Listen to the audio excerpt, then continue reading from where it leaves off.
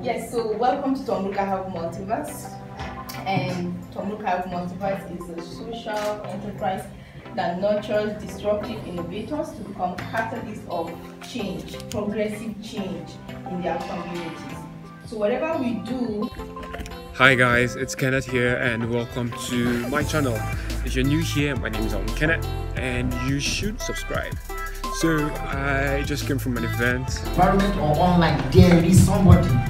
There is. But our problem is the delayed gratification which I mentioned. You want to tell them, this monotony, scarcity mentality, I'm the only person doing it, so let me just do it sharply. Excuse me, you wake up and see somebody who has done it better. So tell yourself, yes, these challenges are there, they will not stop. So don't deceive yourself, because as humans evolve, our challenges also evolve. Tell yourself, I must find a way around solving this problem better. When we were in school, we were doing typewriting. Now there is computer. Will I say no? It is typewriting I must do because I am used to it, and computer has come. Now, computer appreciation is no longer a skill that will require by default. You should know. My daughter wrote common entrance. Common entrance. It was CBT. In Jos. Common entrance, CBT. If I had not exposed her to computer, would she be able to pass the exam? The result came out to the out of 80 something, only 20 passed. In this Jos. So don't fall into the category of pity party and tell yourself things are tough. They will be tougher.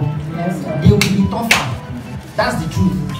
And until you begin to create a solution in a tough environment, you will not be reckoned with. Yes. So tell yourself it is tough, but I am tougher. Roman people have said tough time never lasts, but tough people do. And you are one of the tough people. That's why you are here. That's why you are here. Thank you. I should have recorded the entire thing.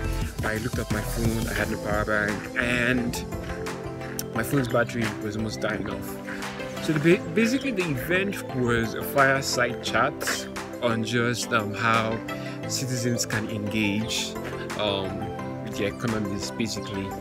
And what was just basically spellbound was the fact that people need to be consistent, you need to find a skill, and you also need to find a purpose, because without that it's kind of hard to stick to growth.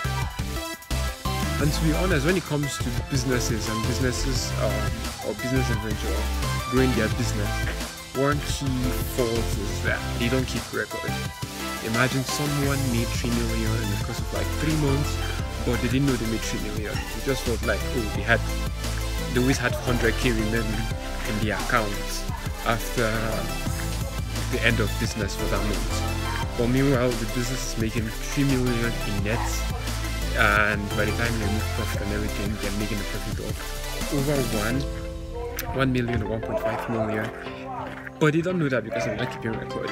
So that is one key problem with businesses. I wouldn't say Africa, but I'll just say here in Plateau State, Nigeria, where I stay, because you tend to notice that with people. And can I just point out how beautiful this skyline is? So, but then again, yeah, it's easy to say someone should have purpose, skill, and have consistency. But how do you stick to it? Like, why do people always find it hard to have focus? Why do people always find it hard to be consistent, right? Why don't they teach this thing in school? I mean, someone could also make an argument for the school whereby, oh, you're being taught to wake up early in the morning and all that should teach you some skills, but to be honest, it really doesn't, and it needs to be changed for us to grow.